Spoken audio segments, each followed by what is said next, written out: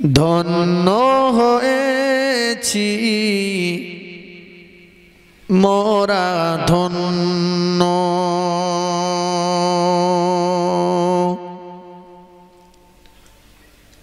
বিশ্ব নবী তোমারি জন্য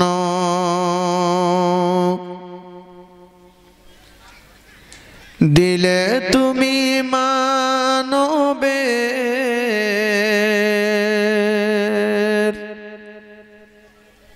দীক্ষা অনন্য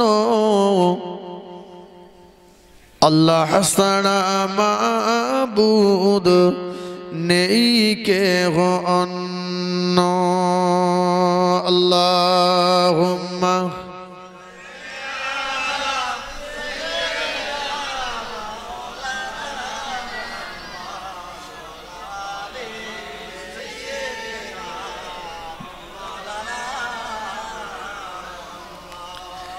পেয়েছি তোমা হতে রোজা ও নামাজ পেয়েছি তোমা হতে হজ ও যাকাত তব লাগি বিশ্ববরেণ্য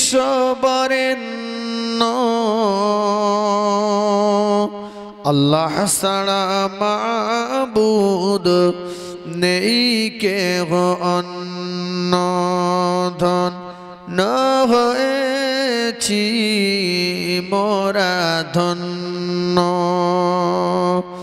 বিশ্ব নবী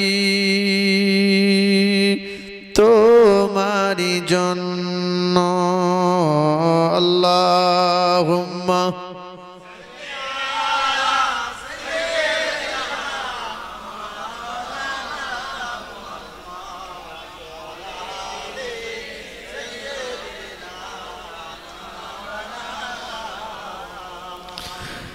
وقال الله تعالى في كلام المجيد وفي الفرقان الحميد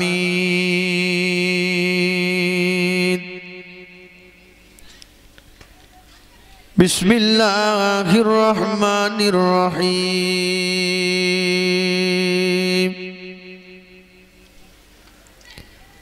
منها خلقناكم وفيها نعيدكم ومنها نخرجكم تارة أخرى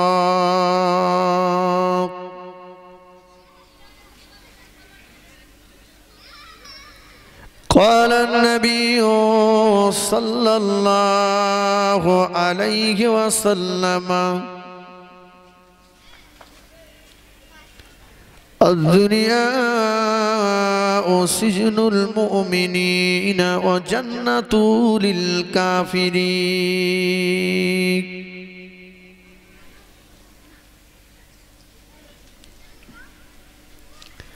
শ্রদ্ধেয় অধ্যকার মাহফিলের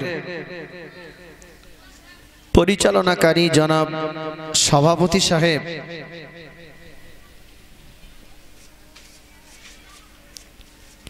সম্মানিত ওলামায়ে কেরাম, হুফাজে কেরাম, হুজ্জাজে কেরাম ও তলাবা, বিশেষত আজকের মাহফিলের প্রধান অতিথি,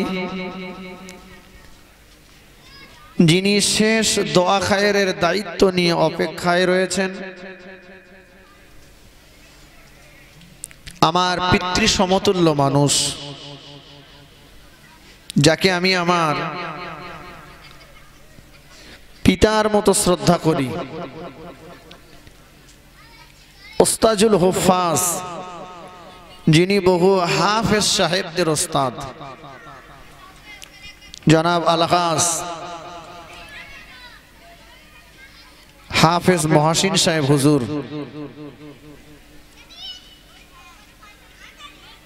সম্মুখে উপবিষ্ট দিনদার পরহেজগার নেককার আল্লাহওয়ালা মুমিন মুসলমান ভাই ও বাবাজিরা,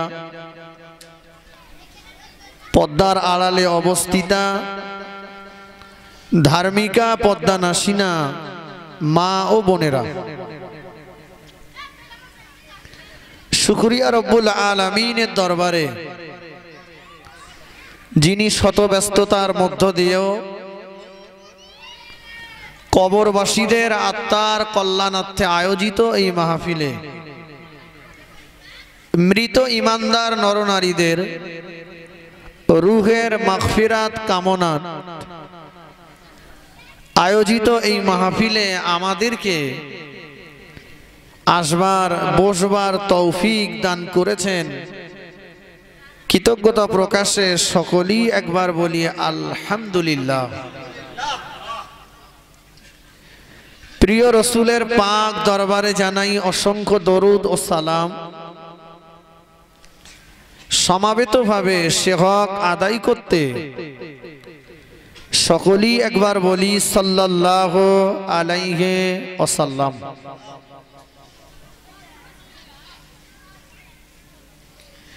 আজকে এই মাহফিলটা মৃত ইমানদার নরনারীদের কল্যাণার্থে কবরবাসীদের রুহের মাগফিরাতের জন্যই আয়োজিত হয়েছে, ঠিক কিনা? সেই বিষয়টিকে সামনে রেখে আমি কোরআন পাকের অতি পরিচিত আয়াত আপনাদের কাছে তেলাওয়াত করেছি। এই আয়াতটা প্রায়ই আমরা তেলাওয়াত করে থাকি। মিনহা খলাকনাকুম অফিহা নুঈদুকুম অমিনহা নুখরিজুকুম তারাতান উখরা। কখন পড়া হয় এটা? মাটি দেওয়ার সময়। কি করি আমরা? মাটিটাকে প্রথমত তিনটে ভাগ করে নিয়ে এই দোয়াটার তিনটে অংশ রয়েছে। মিনহা খলাকনাকুম একটা অংশ, তাই তো নাকি? অফিহা নুঈদুকুম আর একটা অংশ, অমিনহা নুখরিজুকুম তারাতান উখরা আর একটা অংশ। অনেক জায়গায় দেখেছি মিনহা খলাকনাকুম অফিহা নুঈদুকুম অমিনহা নুখরিজুকুম তারাতান উখরা বলে একবার মাটি দেয়, আবার পুরোটা পড়ে আর একবার। এরকম কি হবে নাকি? না। মাটি তিনটে ভাগ, দোয়ারও তিনটে ভাগ। মিনহা খলাকনাকুম একটা মাটি পড়া হয়ে গেল, অফিহা নুঈদুকুম আর একটা মাটি পড়া হলো, অমিনহা নুখরিজুকুম তারাতান উখরা আর একটা হলো। তাই তো? কি বললাম? অনেকে এর বাংলা মানে জানি, আবার অনেকে জানি না। মিনহা খলাকনাকুম, আল্লাহ বলছে আমি তোমাকে মাটি থেকে সৃষ্টি করেছি। অফিহা নুঈদুকুম, আবার এই মাটির ভিতরে তোমাকে একদিন ঢুকিয়ে দেওয়া হবে। অমিনহা নুখরিজুকুম, মাটি থেকে তোমাকে আবারও একদিন তোলা হবে। কবে সেটা? তারাতান উখরা, শেষ দিন, কিয়ামতের দিন। কেন আল্লাহ মাটি থেকে সৃষ্টি করেছেন? মাটির ভিতরে কেনই বা আল্লাহ ঢুকিয়ে দেবেন? আর মাটির ভিতরে যখন আল্লাহ ঢুকিয়ে দেবেন, কেন বা আল্লাহ মাটি থেকে আবারও তুলবেন? সেদিনকার অবস্থাটা কি হবে? পুরো ব্যাখ্যা দেওয়ার সময় পাবো না, তবুও চেষ্টা করছি। যেহেতু মৃত ব্যক্তিদের আত্মার কল্যাণার্থে আয়োজিত মাহফিল, বিষয়টিকে সামনে রেখে দুটো কথা আলোচনা করার। ভাই আজকে আমরা যারা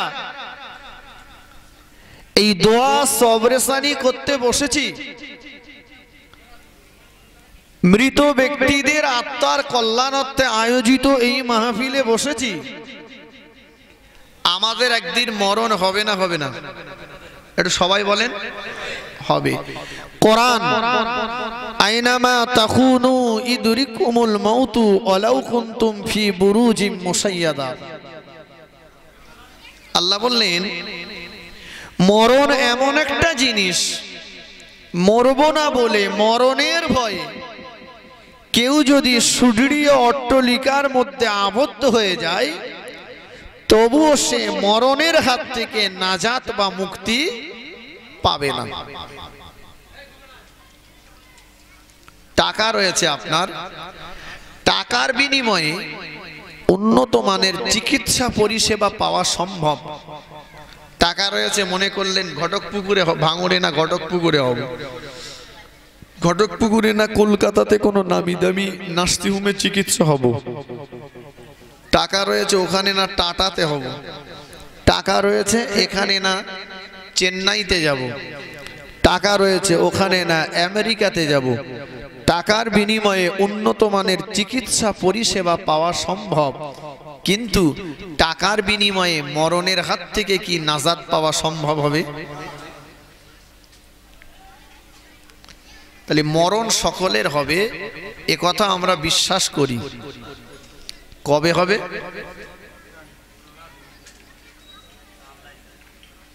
তা আমরা জানি না। তবে কোরআন বলছে যা আজালুহুম লা ইস্তাখিরুনা সাআতা ওয়া লা ইস্তাকদিমুন। মরণ যার যেখানে নির্ধারিত রয়েছে, নির্দিষ্ট জায়গা আর নির্দিষ্ট সময়ে 1 মিনিট আগে পরে কারো মরণ হবে না।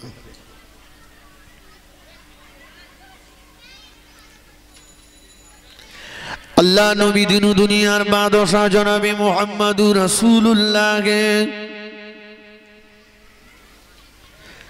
সাল্লাল্লাহু আলাইহি ওয়াসাল্লাম বললেন, ও আমার সাহাবীরা, তোমরা দুনিয়ার জমিনে কতক্ষণ বাঁচার ইচ্ছা করো? কতক্ষণ বাঁচতে চাও? আল্লাহ নবী সাহাবীরা বললেন, ইয়া রাসূলুল্লাহ, ইয়া হাবিবাল্লাহ, হুজুর আমরা কি ফজর থেকে নিয়ে জোহর পর্যন্ত দুনিয়ার জমিনে বাঁচার ইচ্ছা করতে পারি?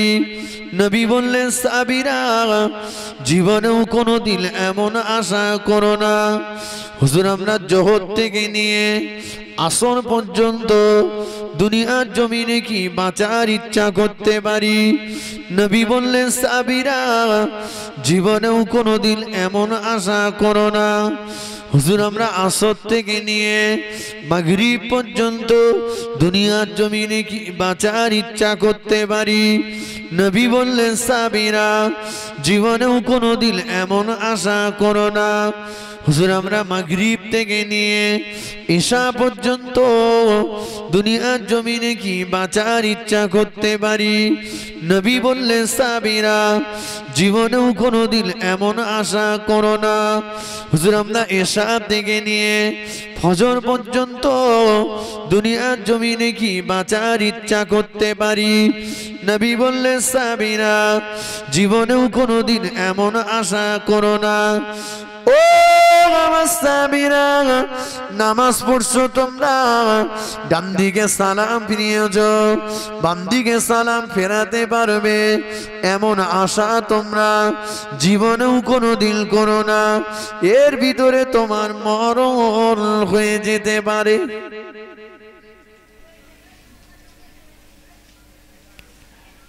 ডান দিক থেকে বাম দিকে সালাম ফেরাতে কত সময় লাগে? 2-10 মিনিট, কয়েক সেকেন্ড। নবী বললেন, এতটুকু সময় তোমরা দুনিয়াতে বাঁচার ইচ্ছা করো না, এর ভিতরে মরণ হয়ে যেতে পারে।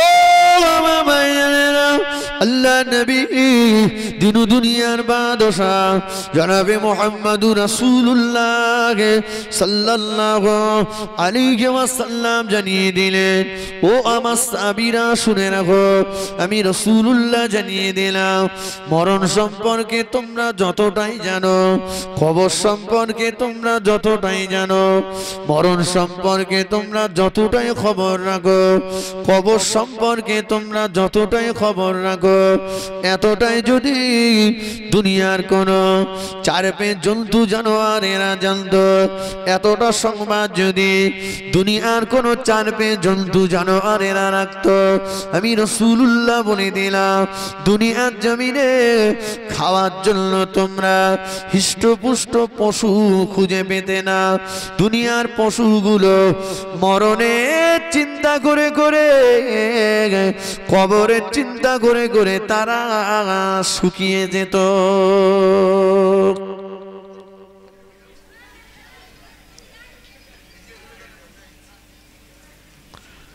মরণ কবর সম্পর্কে তোমরা যতটা খবর রাখো, তোমরা যতটাই জানো, এতটা যদি চার পেয়ে জন্তু জানোয়ারেরা জানতো, খাওয়ার জন্য তোমরা মোটা তাজা পশু খুঁজে পেতে না। দুনিয়ার পশুগুলো মরণের চিন্তা করে করে, কবরের চিন্তা করে করে তারা শুকিয়ে যেত।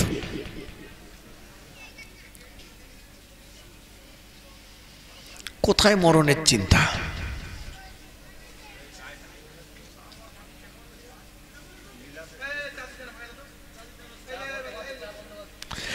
আল্লাহ নবী বললেন, সাহাবীরা,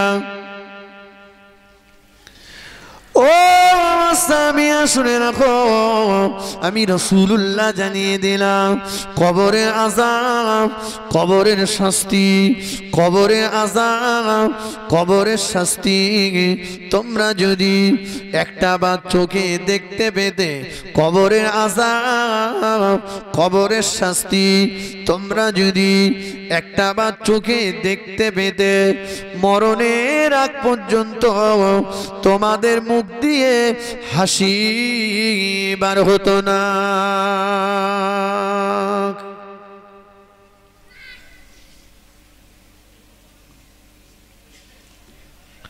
কবরের শাস্তি একবার যদি চোখে দেখতে পেতে, মরণের আগ পর্যন্ত তোমাদের মুখ দিয়ে হাসি বার হতো না।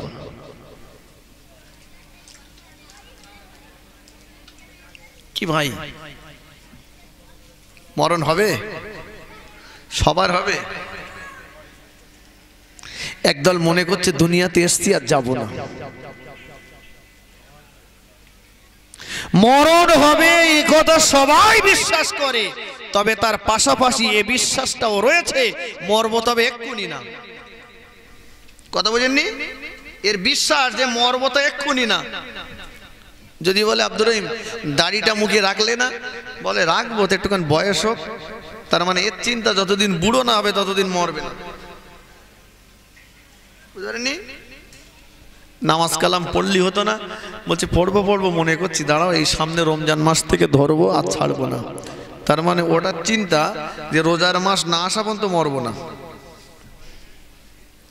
যার উপরে হজ ফরজ হয়েছে তাকে যদি হজ করতে যাওয়ার কথা বলা হয়, বলে দাঁড়াও এই রাস্তার ধারে জমি বিক্রি হয়, ওইটা নেবো মনে করছি, আর এই একটা মেয়ে আছে ওরে বিয়ে দিয়ে এক পিটেন হয়ে যাব। তার মানে এনার চিন্তা যতদিন মেয়ে বে না দেবো আর জমি না কিনবো ততদিন আজরাইল নেবে না।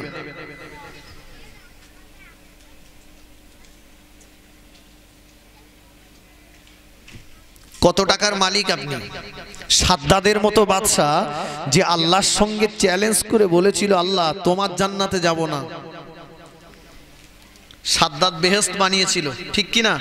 সাদ্দাদের বেহেশত আল্লাহ সাদ্দাদকে ঢুকতে দেয়নি। নমরুদের মতো বাদশা জুতোর বাড়ি খেয়ে খেয়ে মরণ হয়েছে।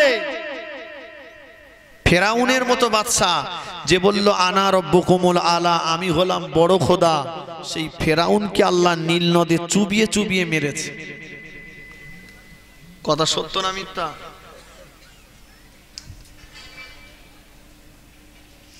চোখটা বন্ধ করে দেখেন, সব বাহাদুরি শেষ, পাশের লোকটাকেও দেখতে পাবেন না।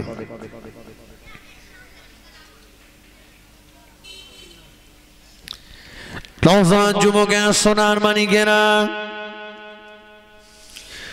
ও আমার ভাইজানেরা, আমি আপনি যেদিন মারা যাব, আমি আপনি যেদিন মরে যাব, এই ফুলবাড়ি মসজিদে ঘোষণা হয়ে যাবে অমুক ইন্তেকাল করেছে। সবার মুখে একটাই কথা, জানাজা কখন হবে? মসজিদে ঘোষণা হয়ে যাবে অমুক ইন্তেকাল করেছে। সবার মুখে একটাই কথা, জানাজা কখন হবে?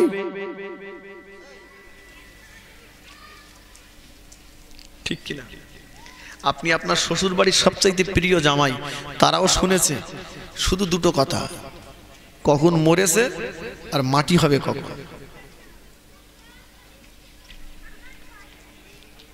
কবি বলছে, যখন তুমি এসেছিলে ভবে, কেঁদেছিলে তুমি, হেসেছিল সবে, এমন জীবন করিতে হবে গঠন, মরণে হাসিবে তুমি, কাঁদিবে ভুবন।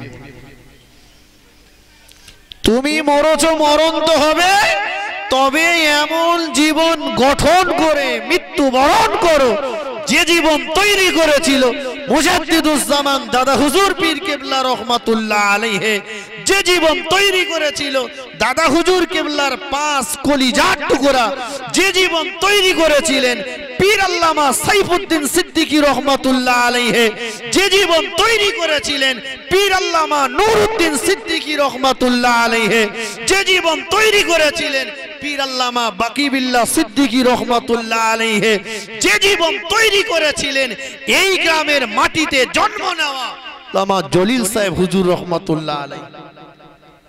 কথা ঠিক কি না? একটা জলিল সাহেব চলে গেছে, কোথায় ফুলবাড়ি আর জলিল সাহেব নেই কেন? আমাদের ঘরে হবে সেই ছেলে কবে, কথায় না বড় হয়ে কাজে বড় হবে। ঠিক কি না?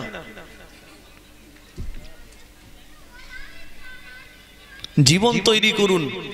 ইন্তেকাল করলো জলিল সাহেব হুজুর, বাংলার হাজারো হাজার মানুষ ঝড় বৃষ্টি তুফানকে উপেক্ষা করে জলিল সাহেব হুজুরের জানাজাতে শামিল হলো। ঠিক কি না? কি গো, আমরা মল্লি লোক আসবেন তো? এ কথাটা যেন মরে না, বলে না যে শালা মরেছে না ভালো হয়েছে। কথা বুঝারিনি? এই জন্য এমন জীবন তৈরি করো, মরণে হাসিবে তুমি, কাঁদিবে ভুবন। তুমি মরে যাবে, হাসতে হাসতে আল্লাহ দয়া জান্নাতের রাস্তায় পাড়ি দেবে, আর তোমার বিরহে তোমাকে হারিয়ে জগতের মানুষেরা কাঁদতে থাকবে যে একটা ভালো মানুষকে হারিয়ে ফেলেছি। কথা ঠিক কিনা? ভালো মানুষকে হারিয়ে ফেলেছি। এখন মনে পড়বে না, কিন্তু পড়বে একদিন, কাঁদবো একদিন, সেদিনের কান্নার কোনো মূল্য থাকবে না।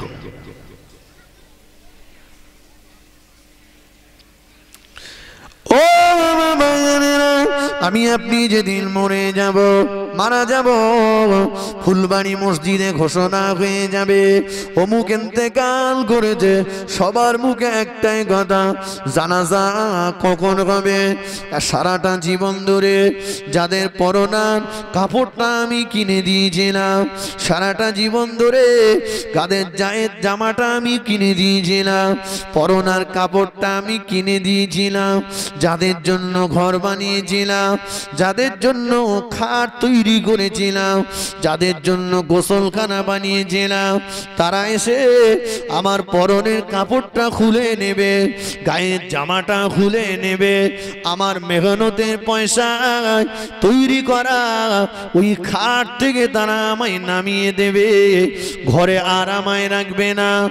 মসজিদের খাটিয়াটা এনে তাকে আমাকে শুইয়ে দেবে, মসজিদের খাটিয়াতে শুইয়ে দিয়ে, আরে যে গোসলখানাতে আমি গোসল করতাম, বড় শখ করে তৈরি করেছিলাম, টালি বসানো, পাথর বসানো, শাওয়ার লাগানো, ওই গোসলখানাতে তারা আমায় ঢুকতে দেবে না। আমার জন্য আলাদা পানি গরম করা হবে, পানিটা গরম করে নিয়ে মাইয়েতকে যখন গোসল দেওয়া হবে, আমাকে আপনাকে যখন গোসল দেওয়া হবে, সেই সময় আমি আপনি কাঁদতে থাকবো। সেই সময় মুর্দা মুদ্রা কাঁদতে থাকবে। ও আমার গোসল দেনেওয়ালা ব্যক্তিরা, আমার গায়েতে জোরে জোরে পানি ঢেলো না, আস্তে আস্তে ঢেলো। জোরে জোরে পানি ঢেলো না, আস্তে আস্তে ঢেলো। জোরে জোরে মর্দন করো না, আস্তে আস্তে মর্দন করো। এই মুহূর্তে আমার উপর দিয়ে একটা তুফান বয়ে গিয়েছে। জোরে জোরে পানি ঢেলো না, আস্তে আস্তে ঢেলো। মাইয়েত কাঁদতে থাকবে, মুদ্রা কাঁদতে থাকবে, আমি আপনি কাঁদতে থাকবো। কিন্তু না, সেদিনের কান্নার আওয়াজ গোসল দেনেওয়ালা ব্যক্তিরা শুনতে পাবে না। জীবনের শেষ গোসলটা করিয়ে দেবে। শেষ গোসলটা করিয়ে দিয়ে খাটিয়াতে কাফনে কাপড়টা বিছিয়ে দেবে।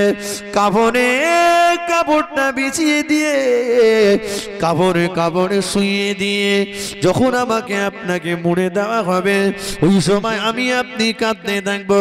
ওই সময় প্রত্যেকটা মাইয়েত কাঁদতে থাকবে। ও আমার কাপড় পরনেওয়ালা ব্যক্তিরা, তাড়াতাড়ি করে মুড়ে দিও না। আমার মুখের দিকটা, মাথার দিকটা তাড়াতাড়ি করে মুড়ে দিও না।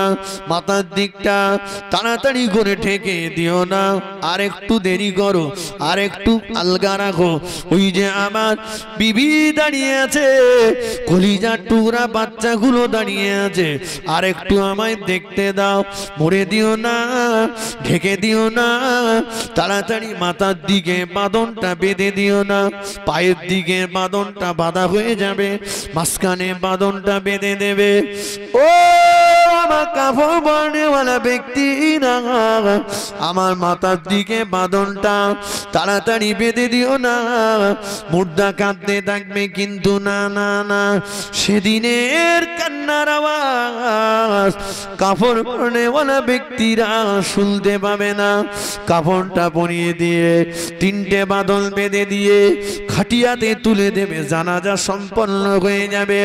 জানাজা সম্পন্ন করে যখন কবরস্থানের দিকে নিয়ে যাবে, ওই সময় কাফনের কাপড়ের ভিতর থেকে আমি আপনি কাঁদতে থাকবো। ও আমার খাটিয়া বহন করনেওয়ালা ব্যক্তিরা, জোরে জোরে না, আস্তে আস্তে চলো। জোরে জোরে না, আস্তে আস্তে চলো। আর কিছুক্ষণ আমার প্রতিবেশীদের মাঝে আমায় থাকতে দাও, তোমাদের মাঝে আমায় থাকতে দাও। কিন্তু না না না, সেদিনের কান্নার আওয়াজ খাটিয়া বহন করনেওয়ালা ব্যক্তিরা শুনতে পাবে না।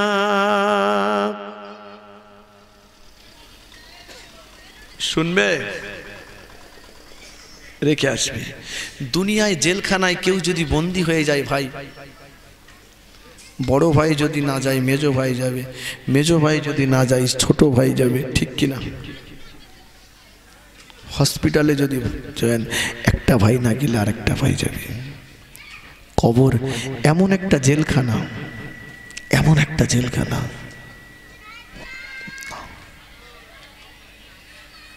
জিন্দেগিতে আর কারোর সঙ্গে দেখার সুযোগ নাই। আছে কি না?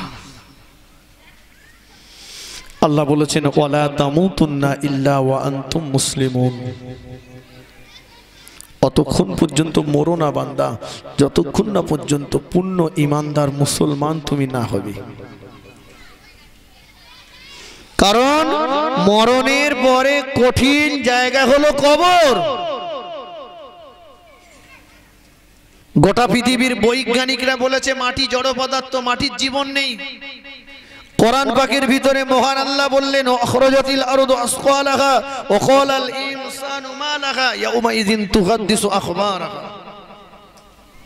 আল্লাহ বললেন মাটির জীবন রয়েছে, বরঞ্চ মাটির উপরে বান্দা যা কিছু করছে, মাটি বান্দা সবকিছুকে রেকর্ড করে রাখছে। কিয়ামতের ময়দানে মাটি সব বলে দেবে আল্লাহকে।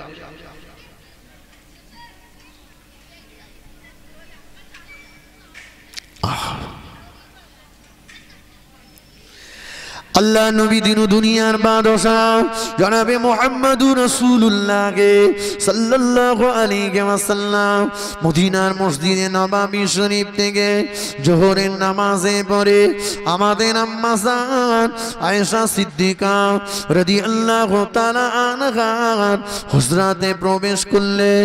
সাহাবা হুজুরদেরকে বিদায় দিয়ে আমাদের আম্মা জানে হুজরাতে নবী আমার প্রবেশ করলেন। আমাদের আম্মা আয়েশা সিদ্দিকা রাদিয়াল্লাহু তাআলা আনহা দুপুর বেলা আমার নবীকে পেয়ে আল্লাহ নবী চাঁদ মুখটার দিকে চেয়ে বললেন, নূরের মুখটার দিকে চেয়ে বললেন, ইয়া রাসূলুল্লাহ ইয়া হাবিবাল্লাহ, আপনি যখন দুপুর বেলা আমি আয়েশা আমার ঘরেতে এসেছে, হুজুর আমি আয়েশা আমি আমার পা দুটোকে লম্বা করে বসে গেলাম, আপনি আমার উরুর উপরে মাথা রেখে শয়ন করুন। আমাদের আম্মা জান আয়েশা সিদ্দিকা রাদিয়াল্লাহু তাআলা আনহা পা দুটোকে লম্বা করে বসে গেলেন। আল্লাহ নবী আমার আমাদের আম্মা জানের উরুর উপরে মাথা রেখে শয়ন করলেন। আমাদের আম্মা জান আয়েশা সিদ্দিকা রাদিয়াল্লাহু তাআলা আনহা আমার নবীর মোবারক মাথাতে হাত বোলান, দাড়ি মোবারকে হাত বোলান। নবী আমার ক্লান্ত শরীর নিয়ে আমাদের আম্মা জানের উরুর উপরে মাথা রেখে তন্দ্রাচ্ছন্ন হলে ঘুমের ভিতরে ঢলে পড়লেন। আমাদের আম্মা জান আয়েশা সিদ্দিকা রাদিয়াল্লাহু তাআলা আনহা আমার নবীর নূরের বদনের দিকে চেয়ে নবীর মোবারক শরীরের দিকে চেয়ে আমাদের আম্মা জান জজ্জর করে কাঁদতে লাগলেন। আম্মা জান চিন্তা করলেন আমার চোখে পানি যদি আমার নবীর চেহারা মোবারকে পড়ে যায় আমার নবীর ঘুমটা ভেঙে যাবে। এই চিন্তা করে আমাদের আম্মা জান আয়েশা সিদ্দিকা রাদিয়াল্লাহু তাআলা আনহা শাড়ির আঁচলটা দিয়ে বারবার চোখের পানিটা মুছে মুছে নিচ্ছেন। আম্মা জানের চিন্তা হলো আমার চোখের পানিটা যেন আমার নবীর চেহারা মোবারকে না পড়ে। আম্মা জানের সাবধানতা অবলম্বন করা সত্ত্বেও চোখের পানির পরিমাণটা এতটা বেশি হয়ে গিয়েছিল, শাড়ির আঁচলটা ভিজে যে টপ টপ করে কয়েক ফোঁটা পানি আমার নবীর চেহারা মোবারকে পড়ে গেল। আল্লাহ নবী ঘুমটা ভেঙে গিয়েছে। ও আমার বিবি আয়েশা, আমি রাসূলুল্লাহ তোমার উরুর উপরে মাথা রেখে শয়ন করেছি, তোমার পায়ে কি কষ্ট হয়, তোমার কি যন্ত্রণা হয় বলো না আয়েশা, এজন্য কি তোমার চোখ দিয়ে পানির টোসা গড়িয়ে যায়? আম্মা জান আয়েশা সিদ্দিকা রাদিয়াল্লাহু তাআলা আনহা জবাব দিয়েছিলেন, ইয়া রাসূলুল্লাহ ইয়া হাবিবাল্লাহ, হুজুর আপনি আমি আয়েশা আমার উরুর উপরে কেন? হুজুর আপনি যদি আমি আয়েশা আমার কলিজার উপরে মাথা দিয়ে শুয়ে থাকতেন, আপনার মোবারক মাথার চাপে আমি আয়েশা আমার কলিজাটাও যদি পেটে চৌচির হয়ে যেত, আয়েশা একটা বারের জন্য আগা উহু করতো না। জোরে বলুন সুবহান, আর একটু জোরে বলেন সুবহান। তবে কেন কাঁদছো বিবি আয়েশা? আম্মা জান জবাব দিয়েছিলেন, ইয়া রাসূলুল্লাহ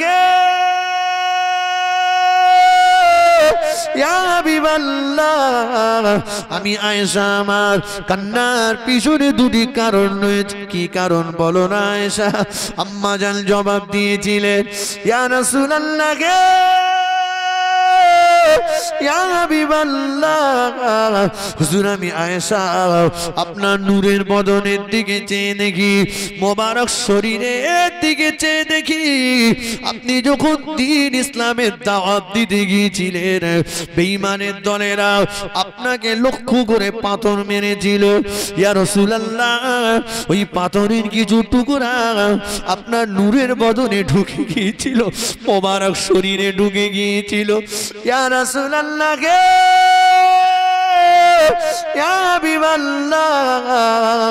যে জায়গায় পাথর ঢুকে গিয়েছিল ওই জায়গাতে এখনো কালো কালো কালো কালো দাগ হয়ে আছে। দাগগুলো এখনো লুকায়নি। আর রাসূলুল্লাহ দাগগুলো দেখবার পরে আমি আয়েশা আমার কলিজাটা ফেটে যায়। আমি আমার চোখের পানিকে আটকে রাখতে পারি না। আল্লাহ নবী বললেন, বিবি আয়েশা, ও বিবি আয়েশা, কেঁদো না আয়েশা, মনে দুঃখ নিও না আয়েশা, কেঁদো না আয়েশা, মনে দুঃখ নিও না আয়েশা। কাল কিয়ামতের ময়দানে যেদিন বাপ বেটা হবে না, বেটা বাপের হবে না, মা মেয়ের হবে না, মেয়ে মায়ের হবে না, ওই দিন আমি রাসূলুল্লাহ দয়াময় মেহেরবান আল্লাহ পাককে আমার শরীরে কালো কালো কালো কালো কালো কালো দাগগুলো দেখিয়ে আমি আমার এক একটা দাগের বিনিময়ে আল্লাহ পাকের কাছ থেকে লক্ষ লক্ষ গুনাহগার উম্মত উম্মতিদিগের জীবনের গুনাহকে মাফ করিয়ে নেব। আর একটু জোরে বলেন সুবহান, আর একটু জোরে বলেন সুবহানাল্লাহ।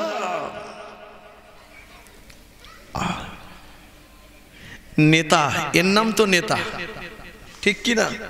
এ জগতে কত নেতা ঘুরে বেড়াচ্ছে। আল্লাহ বললেন, লাকাদ জাআকুম রাসূলুম মিন আনফুসিকুম, তোমাদের ভিতর থেকে তোমাদের জন্য একটা নেতা বানিয়েছি। আজিজুন আলাইহি মা আনিতুম, যিনি তোমাদের দুঃখে দুঃখিত হন, তোমাদের কষ্টে কষ্ট পান, তোমাদের সুখে সুখী হন। হারিসুন আলাইকুম, সর্বদাই তিনি চান তোমরা সুখে থাকো, তোমরা সুখী হও, তোমরা জান্নাতি হও। জোরে বলেন না সুবহানাল্লাহ। আয়েশা, তোমার কান্নার আরেকটা কারণ, আম্মা জান আয়েশা সিদ্দিকা রাদিয়াল্লাহু তাআলা আনহা বললেন, ইয়া রাসূলুল্লাহ, ইয়া হাবিবাল্লাহ, আমি আয়েশা আপনার নূরে বদরে দিয়েছে দেখি, চাঁদ মুখটা দিয়েছে দেখি, আপনার মুখে কয়েকটা দাড়ি মোবারক পেকে গিয়েছে, আপনার মাথার চুল মোবারক কিছু পেকে গিয়েছে। এগুলো দেখবার পরে আমি আয়েশা আমার মরণের কথাটা, আমি আয়েশা আমার কবরের কথাটা আমার মনে পড়ে গেল। ইয়া রাসূলুল্লাহ, আপনার আগে যদি আমি আয়েশা, আপনার আগে যদি আমি আয়েশা, আমার আগে যদি আপনার ইন্তেকাল হয়ে যায়, আমি আয়েশা আমার মরণটা কোন প্রকৃতির মরণ হবে? আমি আয়েশা আমার কবরের পাশে কে দাঁড়াবে? আল্লাহর নবী এই না চিন্তা করে আমি আয়েশা আমার চোখের পানি গড়িয়ে যায়। আর একটু জোরে বলেন সুবহানাল্লাহ। নবী পাকের মোবারক মাথাটাকে উরুর উপরে নিয়ে কাঁদছেন মা আয়েশা। যে আয়েশা নবীর বিবি, যে আয়েশা আবু বকর সিদ্দিকের মেয়ে, যে আয়েশা হাদিসের হাফেজা, যে আয়েশা মহিলা সাহাবীদের ভিতরে সবচাইতে বেশি হাদিস বর্ণনা করেছেন, পুরুষ এবং মহিলা উভয়ের ভিতরে আম্মা জানের স্থান হলো তৃতীয়। সেই আয়েশা কাঁদছে। যে আয়েশা সম্পর্কে আমাদের আম্মা জান একদিন আমার নবীকে প্রশ্ন করছেন, হুজুর আপনাকে একটা কথা জিজ্ঞাসা করব। বলো আয়েশা। হুজুর, আমি আয়েশা আগে আল্লাহ পাকের দয়ার জান্নাতে যাব, না আমাদের কলিজার টুকরি ফাতেমা আগে আল্লাহর দয়ার জান্নাতে যাবে? শুনতে পাচ্ছেন? জি, ফাতেমাতুজ জাহরা, চেয়ারে বসেন, ফাতেমাতুজ জাহরা আমার রাসূলকে বলছেন, আব্বাজান আমি ফাতেমা আগে জান্নাতে যাব, না আমার আম্মা আয়েশা আগে জান্নাতে যাবে? মা আর মেয়ে দুজনের ভিতরে কে আগে জান্নাতে যাবে জানতে চাইছে রাসূলের বিবি। আল্লাহ নবী বিবিদের সঙ্গে তিনি বেইনসাফি করেননি। রসুল 9টা, কোন কিতাবে রয়েছে 11টা বিবাহ করেছেন, কিন্তু কারো প্রতি রসুলুল্লাহ পক্ষপাতিত্ব করেননি, কোলে টানাটানি করেননি, বেইনসাফি করেননি। শরীয়ত বলেছে একটাতে যদি তোমার মন ভালো না লাগে, তোমার যদি ন্যায় বিচার করার ক্ষমতা থাকে, দুটো বিয়ে তুমি করো, সমান অধিকার যদি তুমি করতে পারো না, একটাকে তুমি পথের ভিখারি বানাবে আর একটা রাজ সিংহাসনে থাকবে, এটা নয়। কথা বোঝেননি? যদি ইনসাফ সঠিক বিচার ছোট হুজুর করেছে বলে তুমি করো না। ছোট হুজুর করেছে, ছোট হুজুরের 4টে বিবি ছিল। ছোট হুজুর কেবলা একটা বিবির জন্য শাড়ি কিনেছেন, মনে করুন 120 টাকা নিয়েছে। আর একটা বিবির জন্য শাড়ি দেখতে দেখতে একটা শাড়ি পছন্দ হয়েছে, তবে শাড়িটার দাম 100 টাকা নিয়েছে। ছোট হুজুর কেবলা ওই 20টা টাকা 100 টাকার শাড়ির আঁচলে বেঁধে দিয়েছেন। জোরে বলেন সুবহানাল্লাহ। তুমি বলতেছো ছোট হুজুর করেছে তাই তুমি ডবল সিলিন্ডার নেছো, ডবল কানেকশন নেছো, নাও, তবে একটা মিটার থেকে নেবার একটা হুপ মেরে নেবে তা তো হবে না। কথা বুঝতে পারেননি? মিটার ঘর দুটোরই জন্য তৈরি করো। একটাকে তুমি পরের বাড়ি কাজ করিয়ে খাওয়াবে, আর একটা রাজ সিংহাসনে বসে খাবে।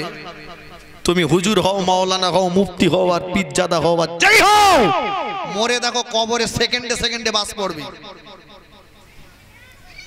পৃথিবীর কারো ক্ষমতা নেই, দুনিয়ায় ওই মেয়ের বাপের ক্ষমতা নেই আপনার বিরুদ্ধে কথা বলা। মাটি যেদিন ফাঁক হয়ে কবরে ওই মাটির ভিতরে চলে যাবেন আপনি, সেদিন দুনিয়ার কোনো পার্টির চ্যানেল আপনাকে রোধ করতে পারবে না। ঠিক কিনা? ওখানে কোনো চ্যানেল খাটবে না।